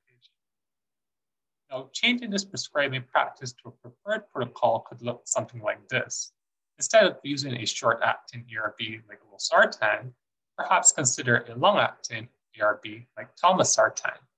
And we have identified that amlodipine is probably the most commonly prescribed calcium channel blocker. So we don't really have any recommendations for an alternate agent in this setting. Now, if we look at step 3, the diuretic of choice is chlorthalidone in the preferred protocol compared to hydrochlorothiazide.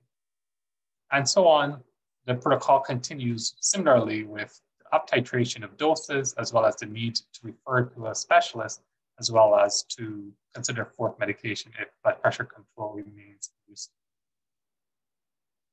So the main take-home point from this particular manuscript is that the use of a stepwise approach to the introduction of a hypertension protocol could lead to improvements in blood pressure control, as well as lead to improvements in outcomes in hypertension.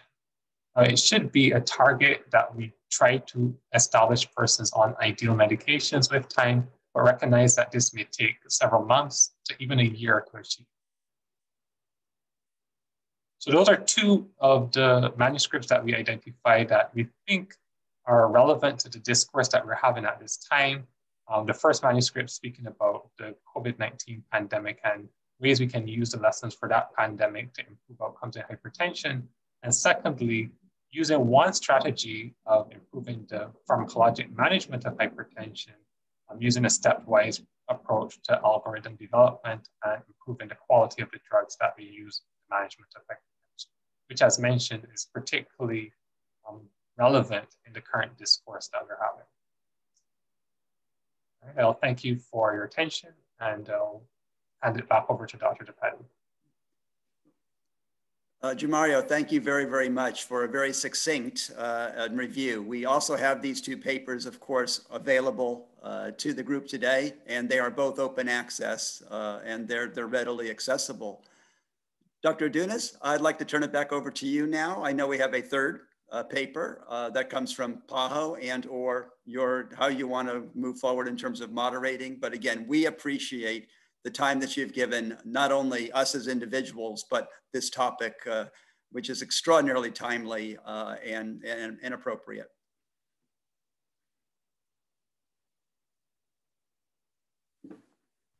Thank you, and thank you, Jamario. We enjoyed your presentation. Thank you very much.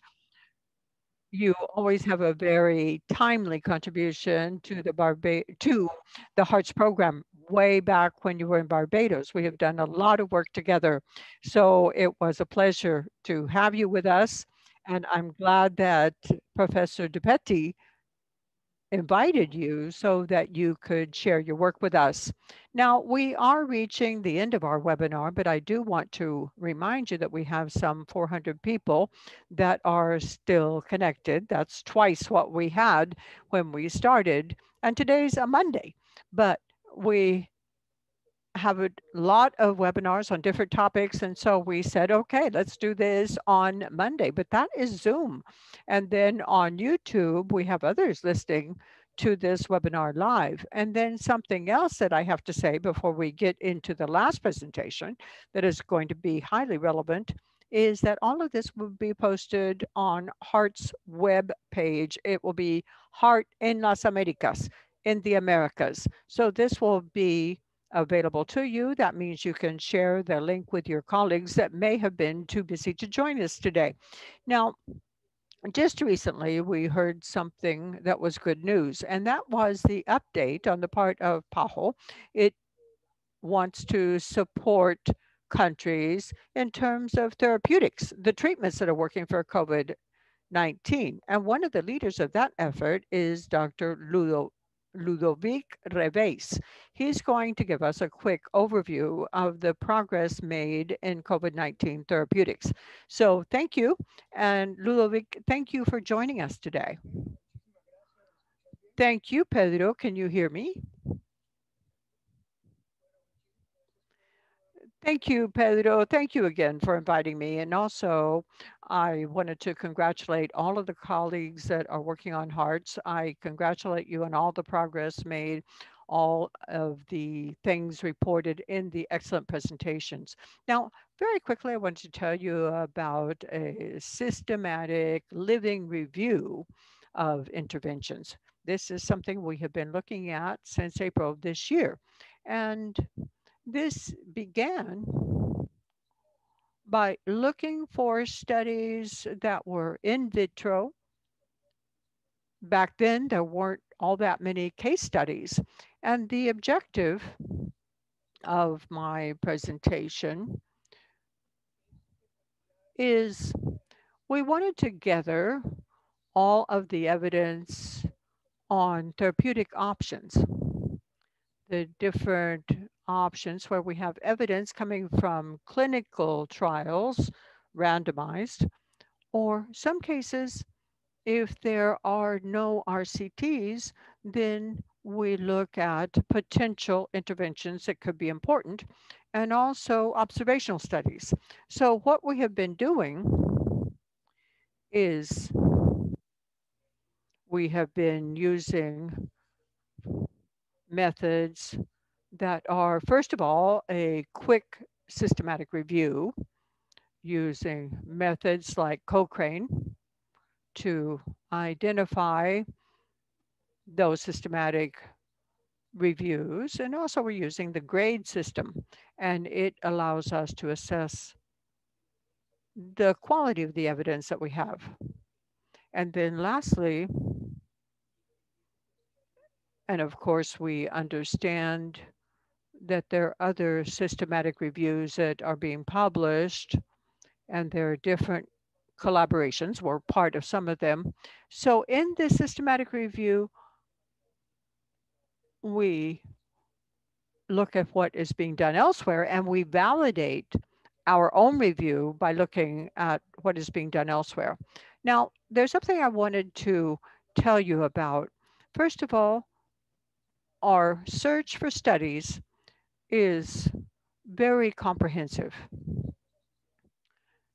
We have joined forces with WHO right from the beginning of the pandemic. They put together a search engine that identifies all sorts of sources in different languages.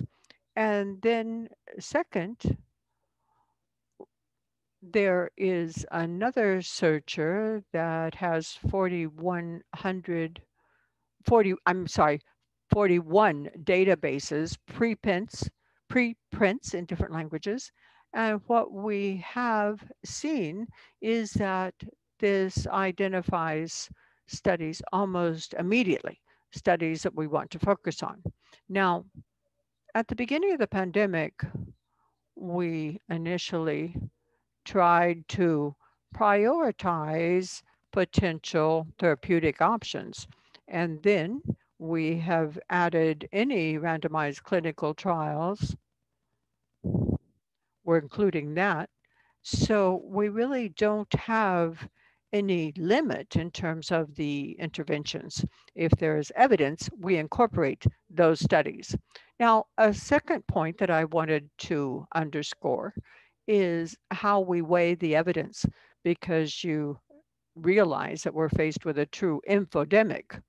Hundreds of primary cases, case reports, series, clinical trials, randomized clinical trials.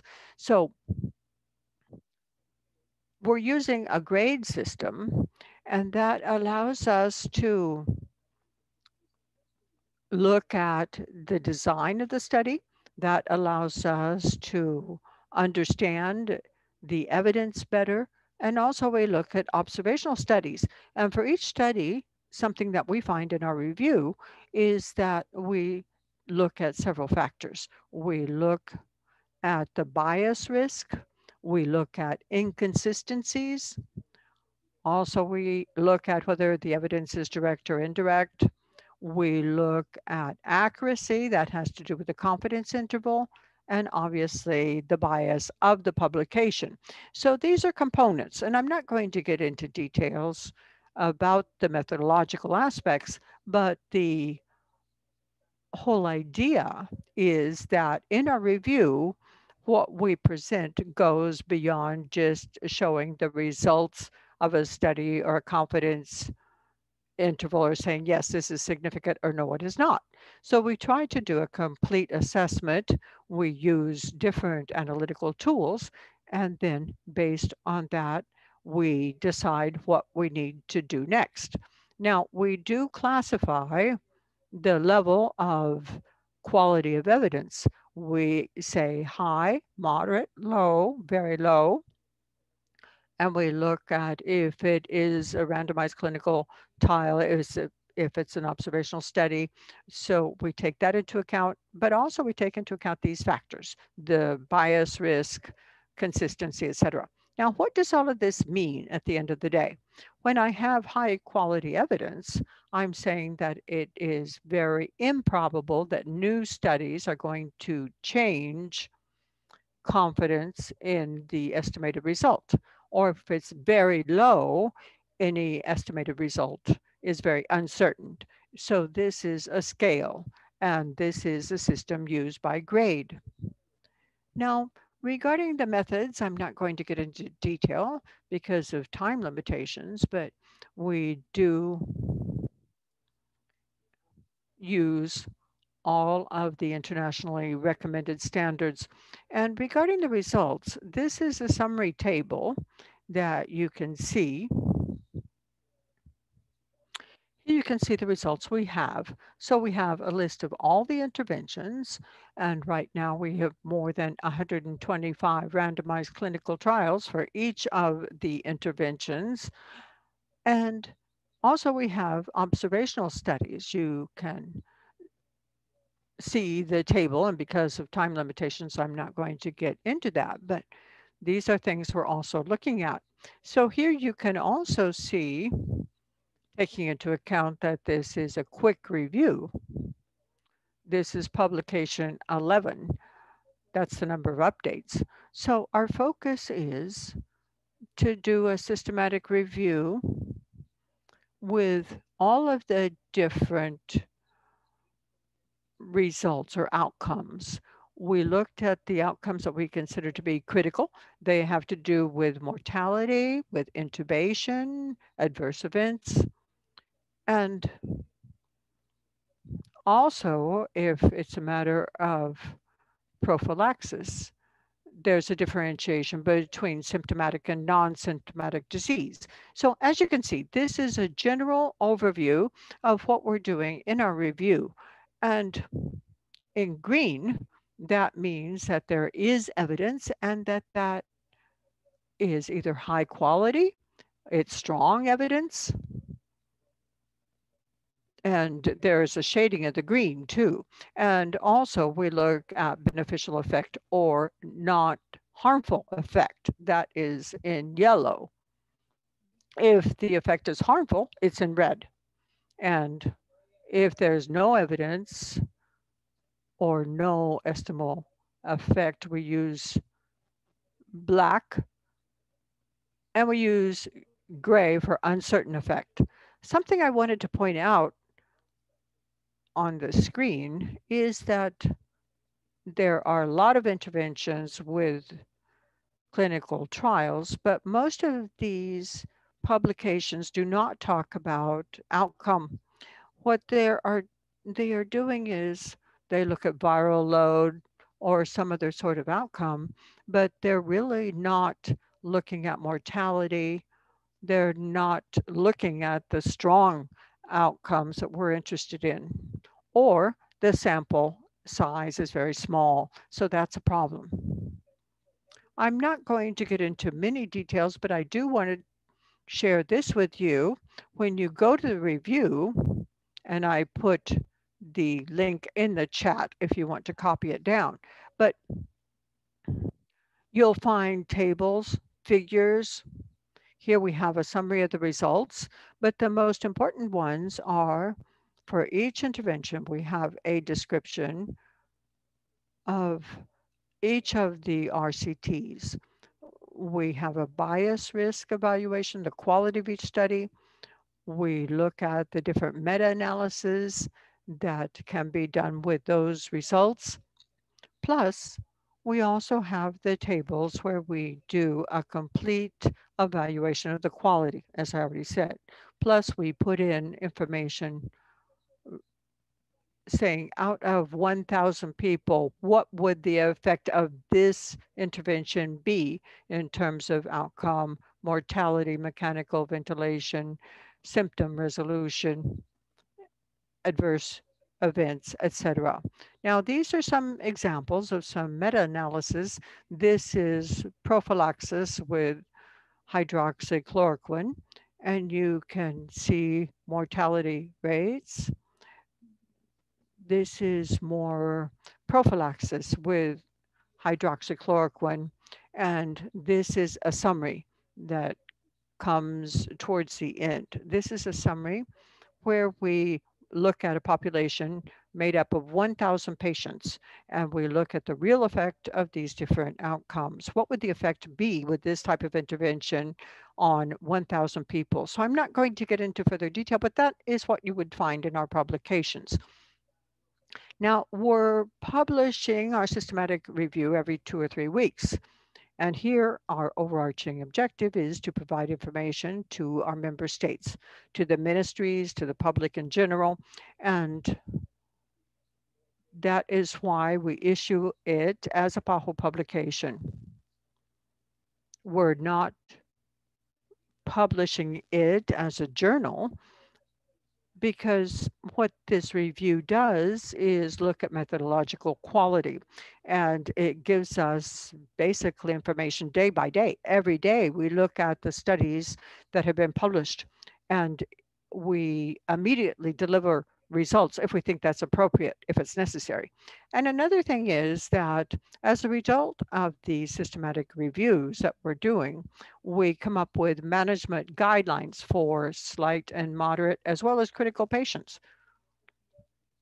And these studies are prepared with grade. They are available on the PAHO webpage for patient management.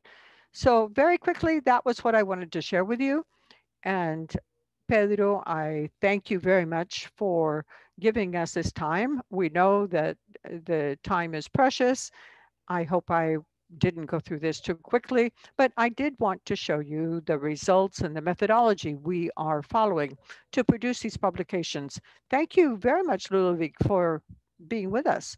One good thing about the webinar is that it highlights what we're doing, and that way our audience, if interested, knows where to find things. You can find the documents being produced by PAHO, documents like the one mentioned by Ludovic, or you can go to the HEARTS webpage where you will have a recording of this webinar. And there too, you will find all of the materials that we shared with you today. Now, we are coming to the end of our webinar, but I do want to ask all of our speakers to turn on their cameras. We don't have all that much time left, but first, I wanted to thank our donors, our partners, especially our colleagues from CDC and from Resolve to Save Life. I thank them for their contributions. I hope that we will continue to facilitate access to the publications of HEART. Also the people from CMU, MNH, and also HEARTS in Washington. And also I greet our HEART community, the HEART member countries. And as we always say, please do continue to provide us with information. Send us your questions. What do you want us to do in HEART? What should we be working on? What would you like us to cover in the webinar? We have had 400 people watching us. So that's just a number, but we do continue to move ahead. So I want to thank our main speakers today because they really brought cardiovascular and COVID-19 to us, putting it right in the middle of the picture.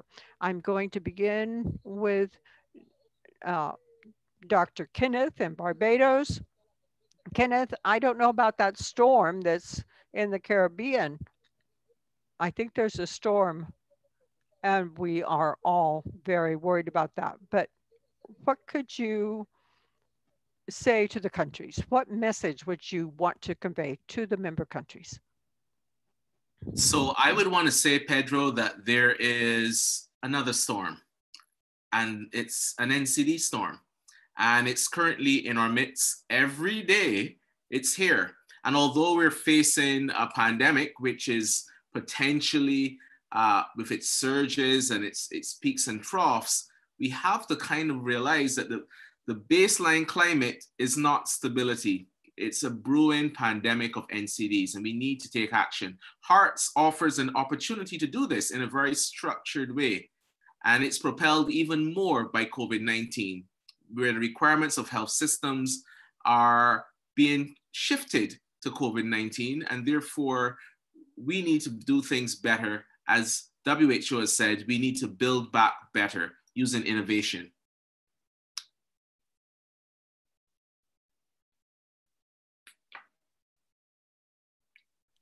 Excellent. That is the storm that's coming through the Caribbean, and it's going up, saying NCDs and hypertension is there. COVID, fortunately. We know more about COVID today. We know lots that we didn't know when the pandemic started, but we're still very far from having a solution. And we need to move gradually towards new measures. I'd like to ask Professor Daniel Lackland, what advice you have for us? What should our next steps be? What would you tell the community of HEARTS countries? Pedro, I'd like to follow up on you and Ken and on Don there too. The first thing is with the COVID-19, we're learning every day, as you said very well, we're learning new lessons and we're learning how to treat.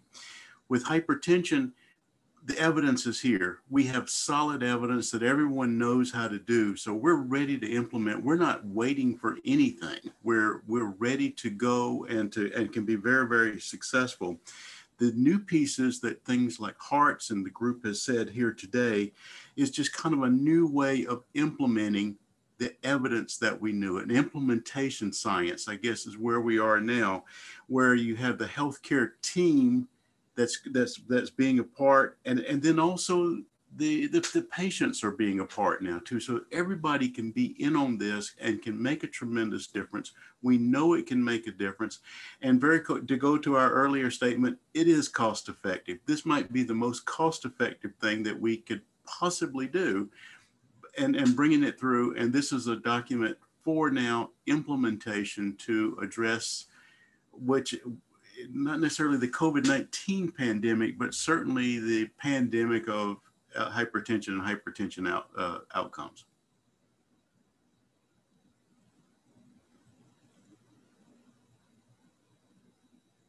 That was an excellent thought. And we have the storm, we have another hurricane coming, which is COVID. And we also have our chronic pandemic of chronic diseases and hypertension. And this is really serious. There is a very large hurricane headed towards Central America once again. So we also have a weather phenomenon. And all of this means that the situation is urgent and that health services for many people are going to be worse off. So I would like to finally give the floor to Professor DiPetti to help us end with a message of optimism. Don always does this. He always finds a way. We may see major challenges, but he finds a way to address them. Dr. DiPetti, you have the floor. Well, thank you, Pedro, and thank you for allowing me to be involved and to continue to be involved in the Hearts program. I guess we've come full circle in this webinar. We've started with the very first slide in the overview presentation of the COVID-19 and pandemic and the NCD, a chronic pandemic, if you will, or crisis, if you will, forming the perfect storm. And we've ended discussing the perfect storm, as Dr. Connell and Dr. Lackland has suggested. And I'm referring to hopefully everybody will be safe with the storm in the Gulf, but of course I'm referring to COVID-19 and NCD, their devastating interrelationship. But I think that out of challenges comes opportunities. So let's turn this around. Let's turn it around into a moment of opportunity. There's been a lot written on change theory. We've talked about this actually in some of the Hearts sessions when we've visited countries. And the change theory starts with a burning platform. If we don't have a burning platform, systems just do not change. Health systems don't change, individuals don't change. There is no question we have a burning platform. The burning platform is not only the COVID-19 acute pandemic, but the chronic NCD pandemic, which is upon us. And that burning platform, I think, I'll say it again, the United States has been at this for maybe 4 or 5 decades. And for the Surgeon General to come out with a specific report, which time is money and energy is energy, and to put his name behind a call to action for hypertension just a month ago, I think speaks volumes regarding the burning platform that we have. And again, use it. Let's use the United States' experience where we had success and now we seem to be slipping. On the other hand, the Hearts countries, the 12 cohorts already that have already implemented the Hearts program has given me tremendous, tremendous hope and enthusiasm. And I welcome the other 3 Hearts countries, the 5th cohorts, if you will. And I look forward to hopefully someday, sometime, doing all this in person again. We can do it. We've done it already. Let's build upon our success.